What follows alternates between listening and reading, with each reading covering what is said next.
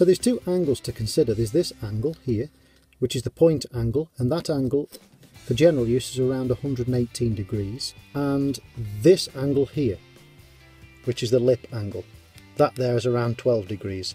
If this lip edge is too low, then that will protrude this point edge too high, and it will cut aggressively into the metal. If it's too shallow, then it won't cut deep enough, it won't cut fast enough, it won't be able to get its teeth into the metal deep enough, if you like. That edge there won't be able to get stuck in. So that's just got to be just right.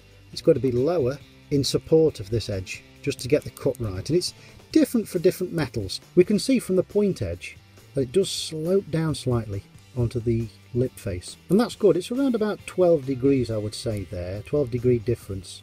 We call that a 12 degree relief, and that's okay for the general purpose stuff. My trade secret is two 12mm nuts, and I put them together like that and use this angle here.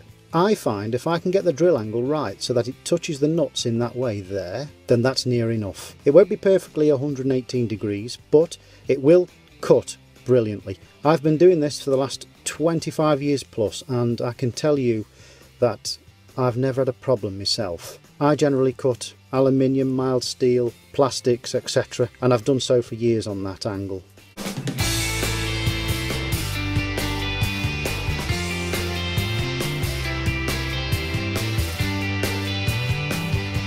Okay, thank you for watching.